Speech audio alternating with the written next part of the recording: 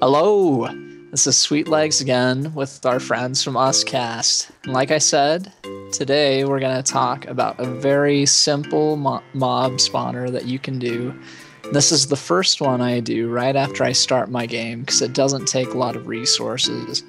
Now I've done it for you over here. Let me just describe it to you. So I've tried a couple of different shapes and this one's my favorite. And the idea is pretty simple. Mobs spawn up there and then they fall down onto this platform.